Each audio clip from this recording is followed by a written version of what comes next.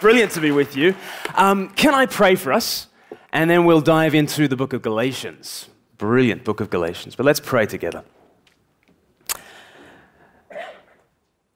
Dear Father in heaven, we praise you that we can call you Father.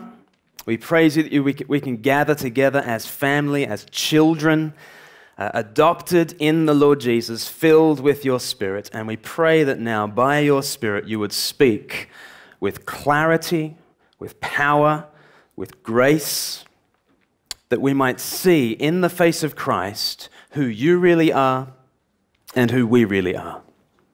We pray this in Jesus' name and for his glory. Amen. So we've got some verses at the end of this letter that Paul is writing to the churches in Galatia, what we would call today Turkey. What did Paul think about Turkey in his day? With all kinds of political upheaval in his day, he was very concerned for the church. I wonder if we are concerned for the church in Turkey. Are our prayers for our brothers and sisters in Christ in Turkey? That was Paul's great concern. And what I'm going to do is I'm going to read from these 6 verses from chapter 6, and then we're going to zoom up to 30,000 feet and we're going to get a view of Galatians. Because actually, a lot of the terms in our verses have come beforehand in the letter. So we're going to get this overview, and then we're going to dive back down into the verses. Is that okay? Let's have a look from Galatians chapter 6 and verse 5. Paul writes, "Nevertheless, the one who receives instruction in the word should share all good things with their instructor. Do not be deceived. God cannot be mocked. A man reaps what he sows. Whoever sows to please their flesh, from the flesh will reap destruction. Whoever sows to please the Spirit, from the Spirit will reap eternal life. Let us not become weary in doing good, for at the proper time we will reap a harvest if we do not give up. Therefore, as we have opportunity, let us do good to all people, especially to those who belong to the family of believers." Now, right here in our verses, a lot of themes are being introduced. Themes about the flesh and the spirit, about the gospel, about doing good, about freedom in Christ. And what I want to do is just zoom back to get an idea from the letter about what Paul is thinking about when he's thinking about the flesh, when he's thinking about the spirit. Because unless we get his understanding of flesh and spirit, we'll totally misunderstand those verses. So let's zoom up to 30,000 feet and let's think about Galatians really as this letter about freedom. Really, it's about freedom. So Galatians 5 verse 1, very famously, Paul says, "It is for freedom that Christ has set us free." Don't we love that verse? Don't we want to punch the air when it says, it's for freedom that Christ has set us free? I wonder what images spring to mind when you think about freedom.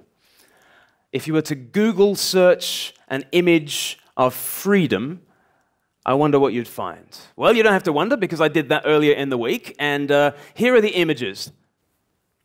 Is that what you expected? That's kind of what I expected, really, before I tapped freedom in. You've got these wide open spaces, the wide open horizon, the wide open road, you've got the wide open sea. And what do you notice about the people? If there are people in these images, what do you notice about them? They are all by themselves, aren't they? They are all on their own, enjoying freedom by themselves, because you don't want to get, other people around you. They might get in the way of your freedom, man. You need to throw off the shackles and get alone and do what you want to do when you want to do it. Isn't that freedom? That's how we think of freedom in the West, isn't it? We think of freedom as throwing off the shackles, leaving the family home behind because, those guys are losers and we're just going to head out onto the road, wind in our hair. No one can stop me now. I'm all by myself doing what I want to do when I want to do it. That's freedom, isn't it? According to the Bible, that's not freedom. That is being lost, okay? And when you think about it, there's really just a hair's breadth between getting free in that sense and getting lost. If you run away from home, pretty soon that's where you find yourself, lost. I love that there's a episode of The Simpsons, classic Simpsons. I think it was series 5, back in the classic days. John Swartzwelder wrote this episode of Homer in Space. And you've maybe seen the episode, Homer somehow gets loose in zero gravity and he crashes into this ant farm. And you just get to hear what the ants are chirruping to one another. There's subtitles below it. And they say, you know, quick, protect the queen. And then the other one says, which one's the queen? And then suddenly Homer crashes into the ant farm and all these ants are released. They are freed. They are liberated into zero gravity. And you just get one of these ants that says, freedom, horrible, horrible freedom. And that's really the Bible's sense, that when we are liberated from the context in which we flourish and thrive, that's not called freedom, that's called getting lost. And actually, when you leave home and you just want to get by yourself so that you can do what you want to do when you want to do it, that's being lost, that's not being free. I get this all the time. I get asked to speak at Freshers' Weeks in universities around the place. And Freshers' Week is a brilliant time for realizing that people wanting to get free end up getting lost. Very, very lost. I mean, it happens a lot in the UK because in Australia, when we go away to university, we don't really go away. Most people actually stay at home when they go to university. They still live with their parents when they study because we actually like our parents in Australia. Over here, not so much. If you live in the south, where do you go to? You go up to the north, don't you? Because you just want to get free, right? And you can understand that. I remember my Freshers' Week, I came to university here in England, and I remember my mother was helping me unpack my room, and we had boxes, and as I unpacked the last box, and she had to drive home and leave me in student digs, I think she's embarrassed by what she said. I'm mortified by the words that she said. But she said to me with a tear in her eye, a single tear coming down the cheek, she said, Glenn, just fly, Glenn, just fly. And me, because sarcasm is my love language, I just sort of said, yes, Mother, but only because you're the wind beneath my wings. I know it wasn't a good thing to say. I've regretted it ever since. This sarcastic teenage moment, but that's what I said. But you understand what my mum means. Just fly, just fly. And you go around these Freshers' Weeks and you see a whole lot of people who are very excited to be free. But of course, they're all lost. Everybody's lost. You know, physically people are lost. They don't know where the library is. They don't know where the lecture theaters are. You know, after 3 years, they still don't know where the library is, the lecture theaters are. But, you know, and also emotionally, personally, people are lost. And you get that all the time. And yet, what is the wisdom of today? The wisdom of today is if you're lost, you need to find yourself, right? Isn't that the dumbest thing you've ever heard? Like, if you're lost, the last person you need to find is yourself, right? Because you're lost. Finding a lost person is never any help. Have you ever found a lost person? They say, I'm sorry, mate, I'm lost too. So we're a bunch of lost people trying to find ourselves, and when we find ourselves, we find that we are lost, which is no great find, is it? If you are lost, what do you need to find? You don't need to find yourself. If you're lost, you need to find home. And the good news of Galatians is someone from home has come to find you.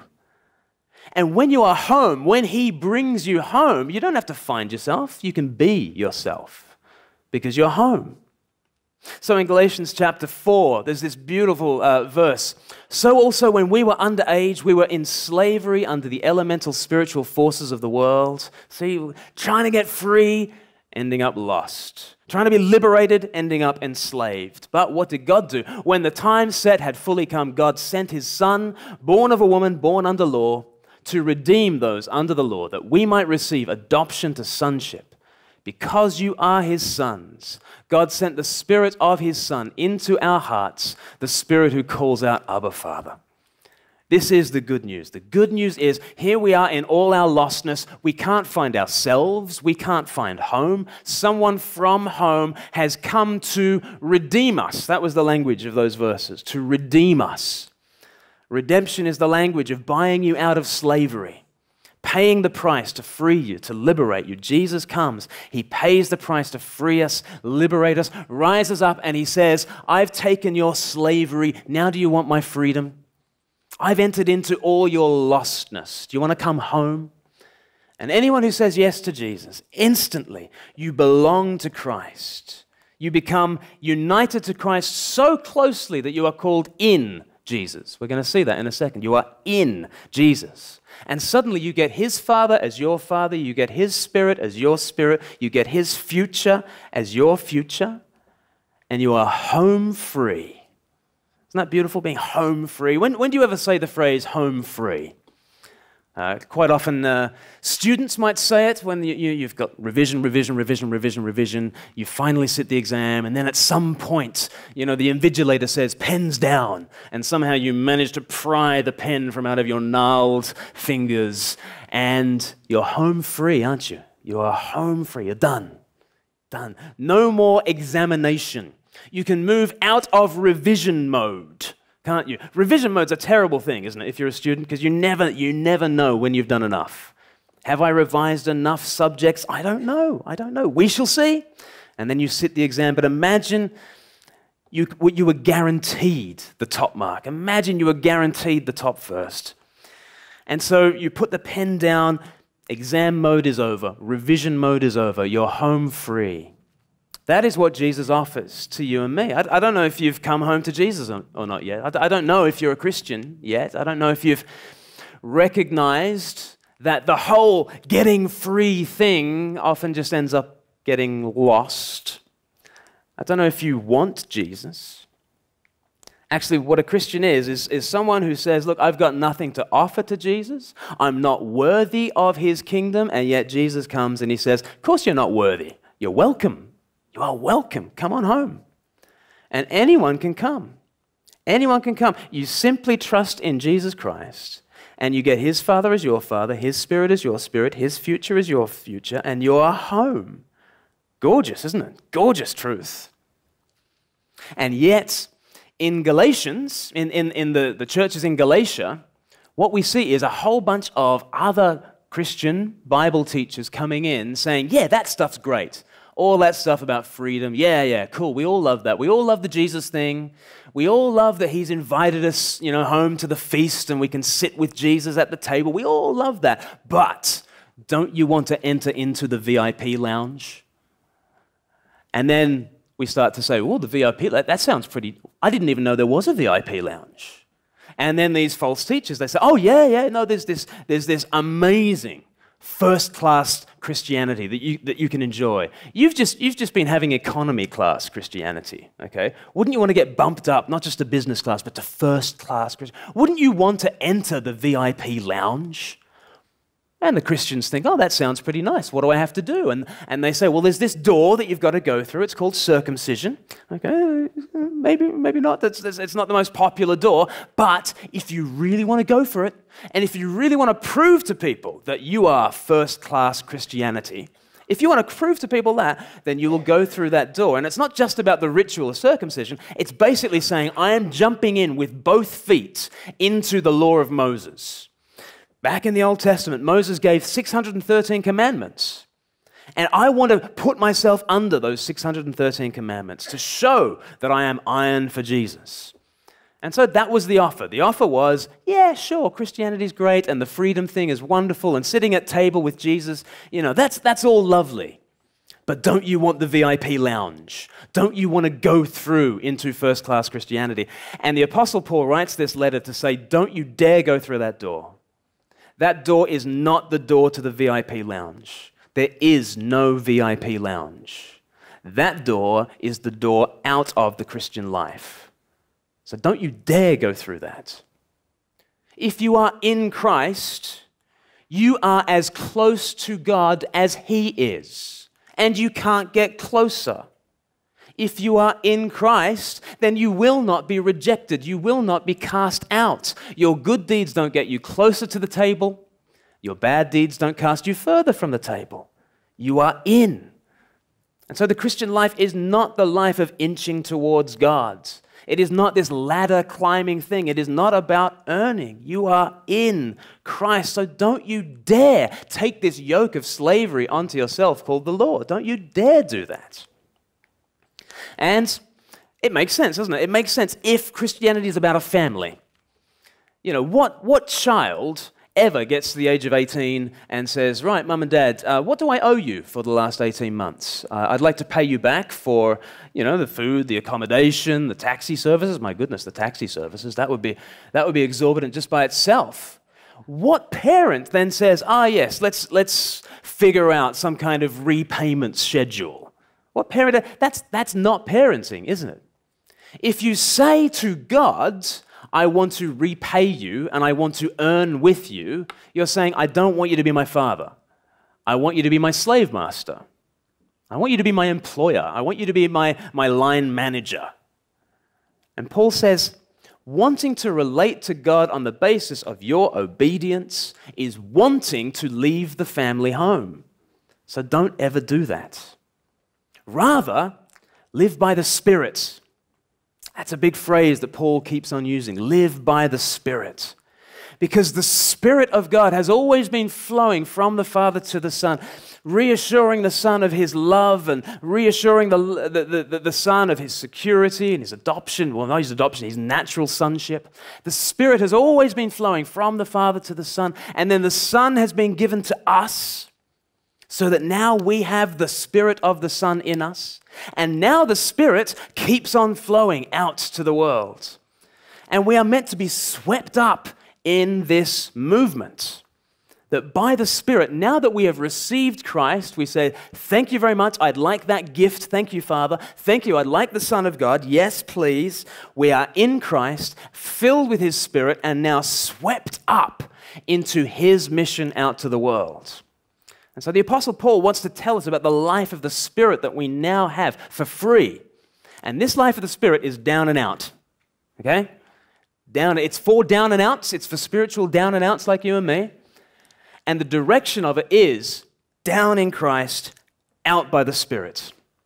And that is now the Christian life that you and I are a part of, which is the exact opposite of the way we naturally live. We naturally live according to the flesh.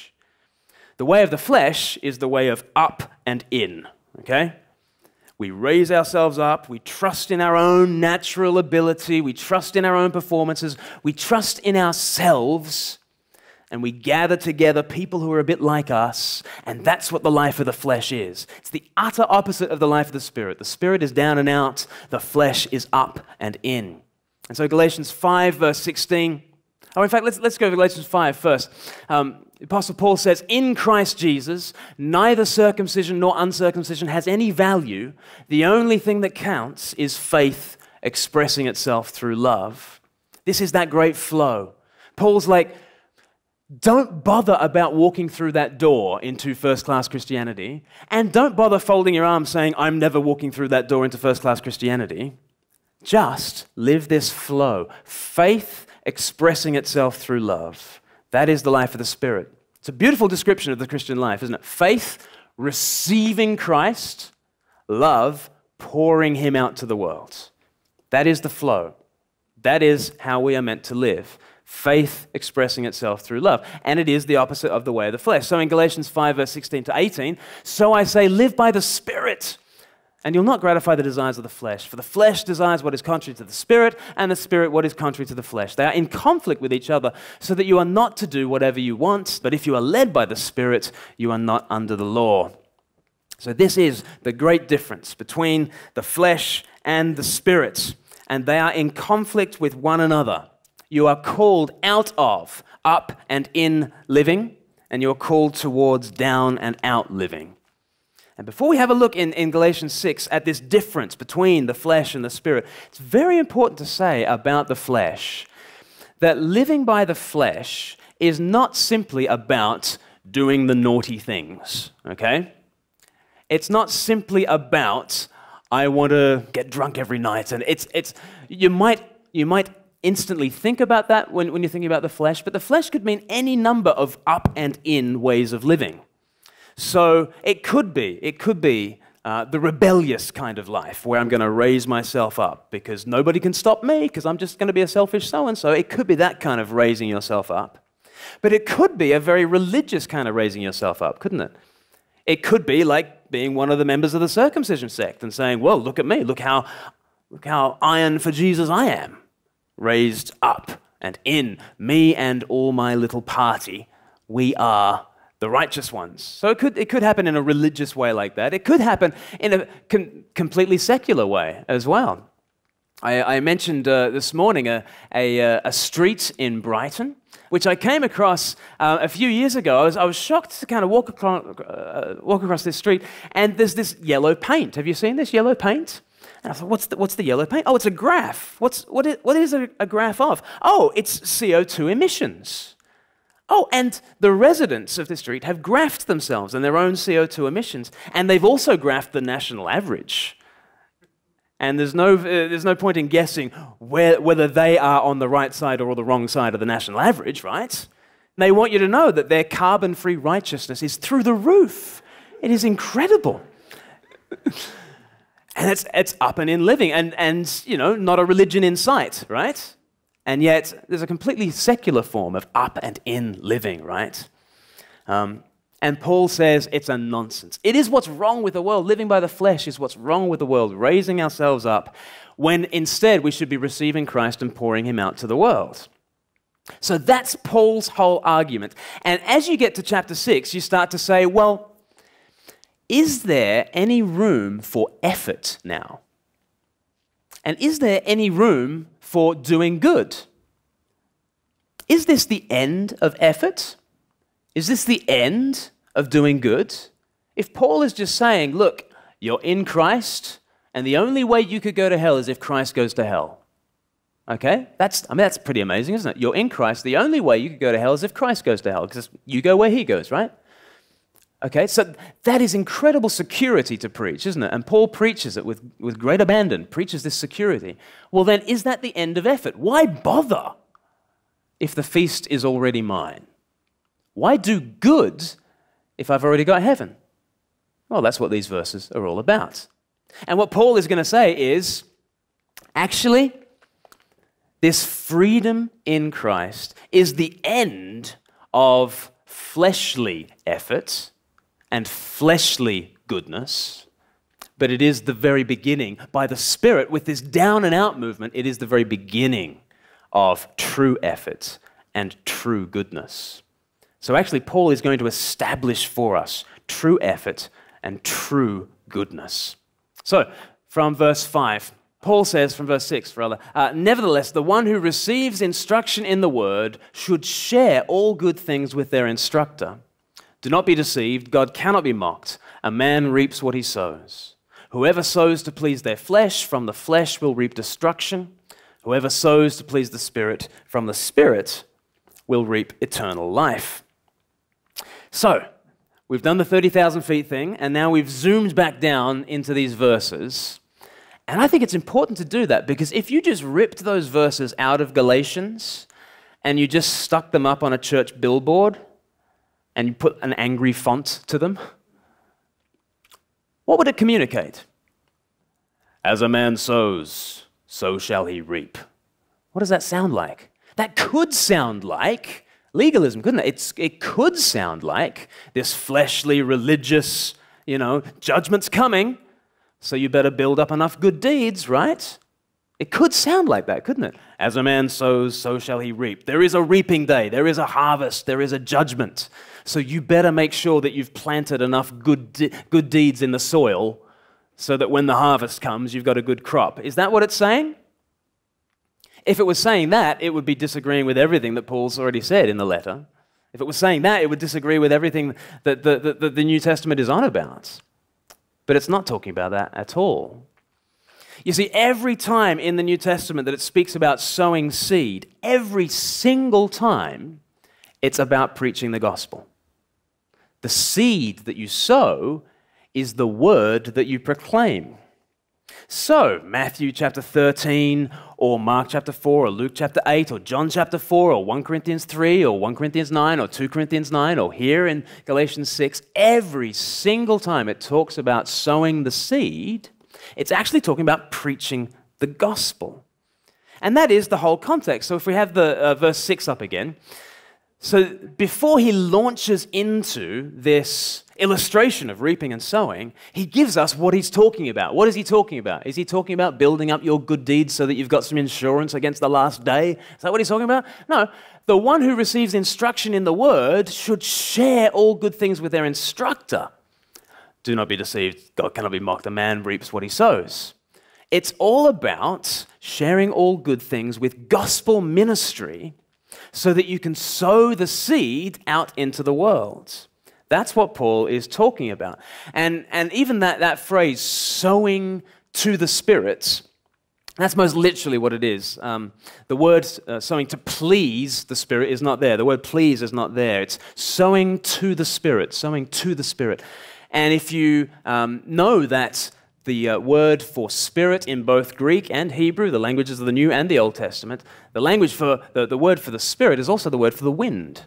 So does that give you an image in mind? Sow to the Spirit, sow to the wind. I've got this image of like a dandelion with the seeds.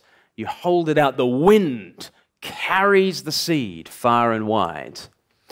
And what Paul is saying is, the wind is blowing, the wind is blowing, the wind is blowing. Where's the seed?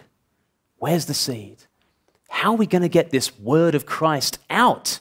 How are we going to get this gospel out? Because the Spirit of God, by the word of God, creates the kingdom of God. And we need that word. We need that word to be sown. And so what Paul is saying is, you are home free. You're utterly home free. And now you are enjoying the life of the Spirit, but that life of the Spirit is down and out. And so now there is work to be done. The Christian life is full of effort, a lot of effort. It is not full of earning.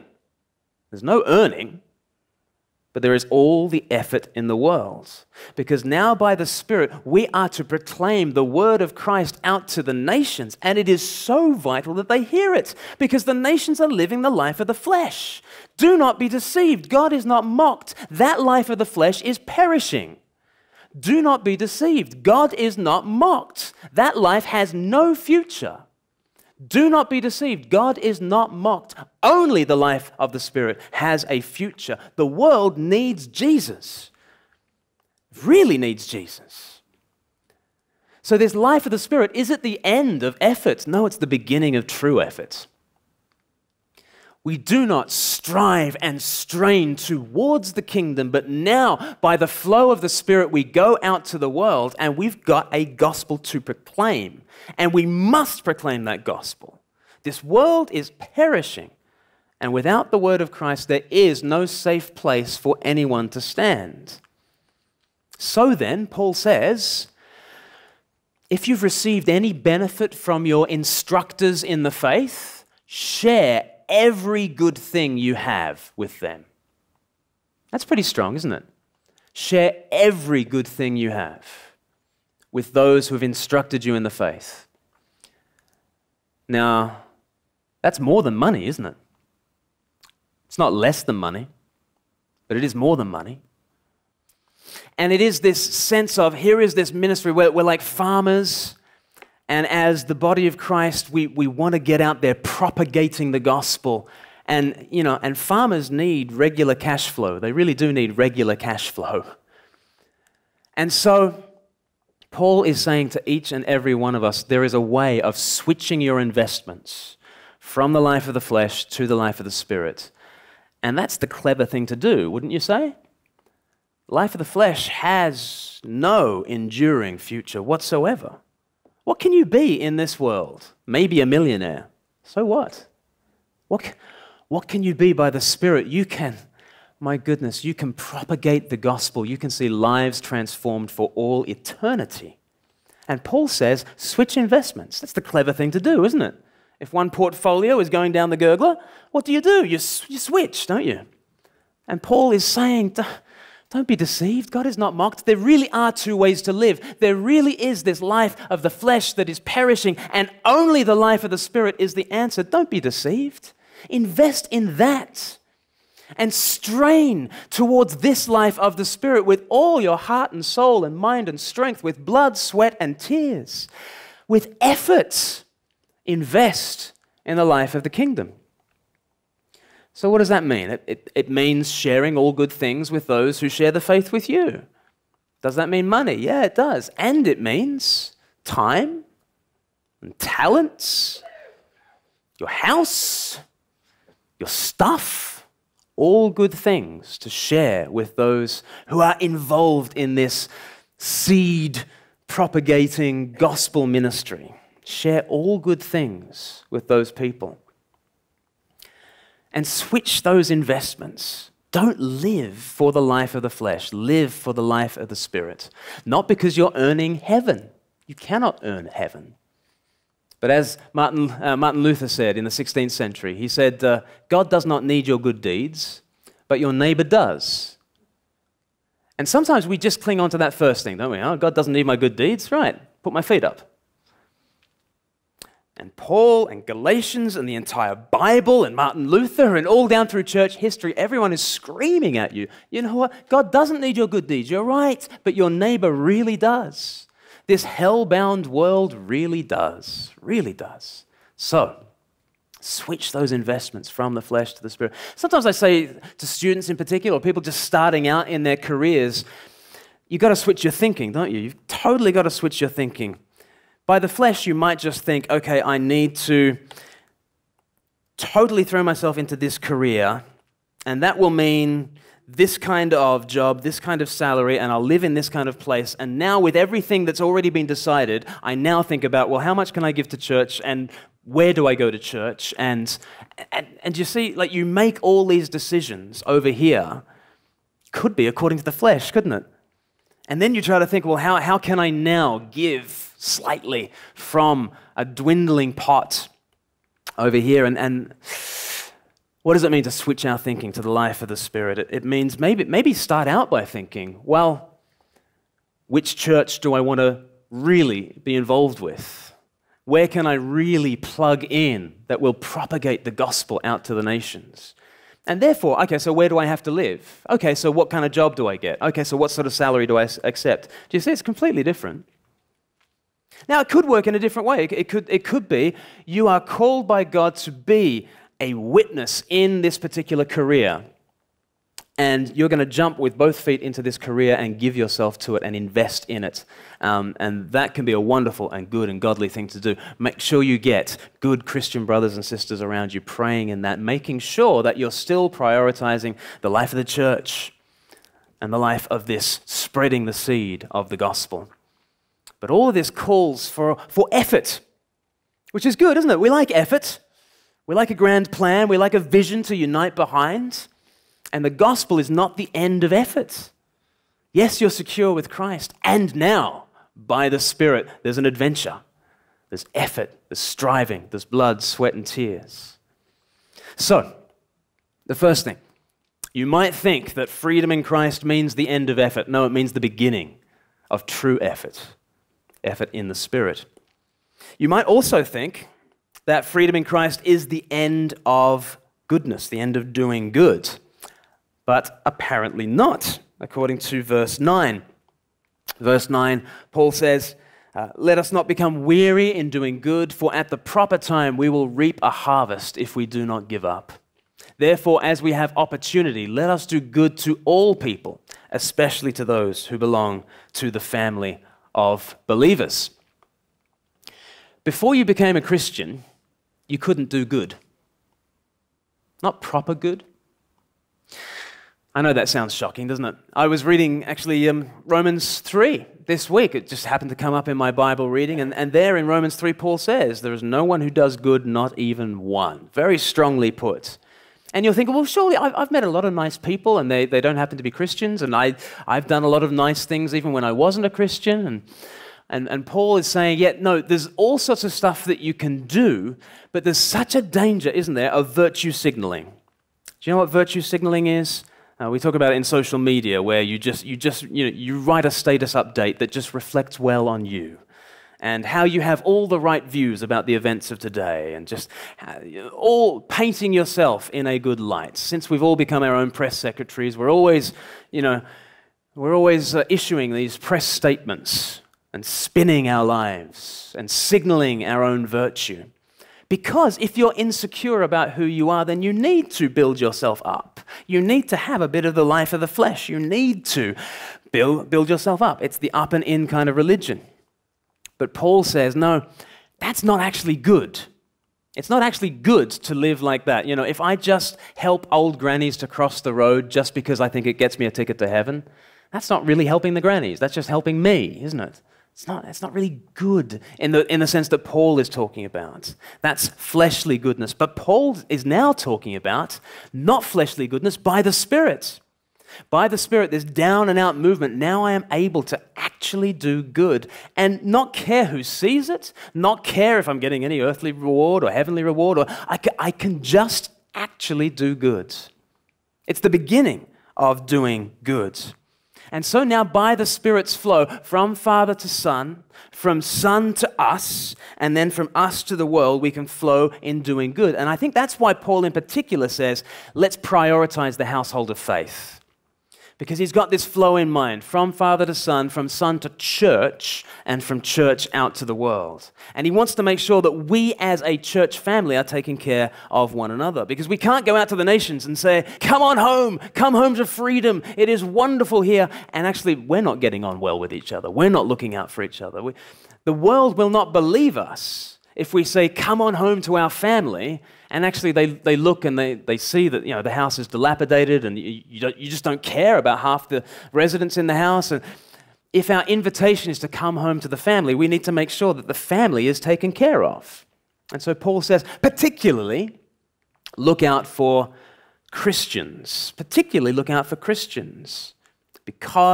Not because we don't like the nations, not because we're avoiding the nations, but precisely because we've been sent to the nations. Therefore, as church family, we need to support one another because we go on mission together. So Paul has this flow that begins in eternity past, from Father to Son, from Son to church, from church out to the world. And this flow that began in eternity past actually has a future in eternity, when actually we will reap a harvest if we don't give up. That there is this thing at the end. What's this thing at the end that we get as we do good? Is it for us that we do good? No, it's for them. There's that saying, isn't there? You can't take it when you die. You can't take it with you when you go. It's not really true, is it? You can take people with you. You can't take things with you when you go. You can take people. You can do good in such a way as the body of Christ, as we propagate the seeds of the gospel, as we shine for Christ, so we will see people won to the family, won to freedom. It's exactly what Jesus says in Matthew chapter 5, verse 16. He says, let your light shine before others that they may see your good deeds and glorify your Father in heaven. What a reward. What a reward to sit down at the feast with Jesus and with those who we have shared Christ with. What a reward. Peter says the same thing. 1 Peter 2 verse 12, live such good lives among the pagans. Goodness is established. This is the beginning of goodness, not the end of goodness. Live such good lives among the pagans that though they accuse you of doing wrong, they may see your good deeds and glorify God on the day he visits us. There is such a potential in ordinary Christian service, such a potential in ordinary Christian goodness. As we live this life of the Spirit, sowing the seeds of the gospel, it will reap a harvest in eternity. So then, what is freedom? Freedom is not a solitary thing. It's not doing what I want any old time. It's not getting away from it all. That's getting lost. Freedom is the life of the Spirit. This liberated life of the Spirit is down and out. Faith and love. Receiving and pouring it out. Therefore, it is serving, it is sowing, it is doing good unendingly, indefatigably. It is investing in people, loving people, doing good to people, preaching good news to people, gathering people to the feast. And one day we will sit down, billions of us from north, south, east, and west. And can you believe this? Luke chapter 12, verse 37, Jesus tells us that he will have us, his servants, recline at the table and he will serve us. Isn't that astonishing?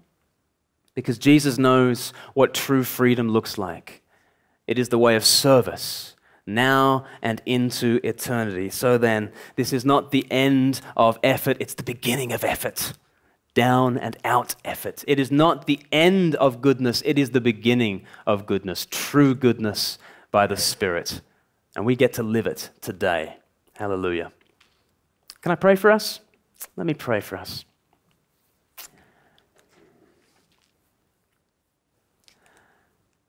Our Heavenly Father, we praise you so much that you have invited us into the family. We praise you for the Lord Jesus who has redeemed us, for your Spirit who fills us. We praise you for his life, the life of receiving and pouring out. And Father, if we have forgotten about effort, Father, remind us. If we've forgotten about doing good, remind us. We know that we cannot inch our way towards you. We are in Christ, but we can love our neighbors. And so, Father, we pray that we would do that by the power of your Spirit. Help us. Help us to pour ourselves out, to sow the seeds of the gospel, to do good as we have opportunity, that we might see the harvest in its fullness. Father, help us as we go. In Jesus' name, amen.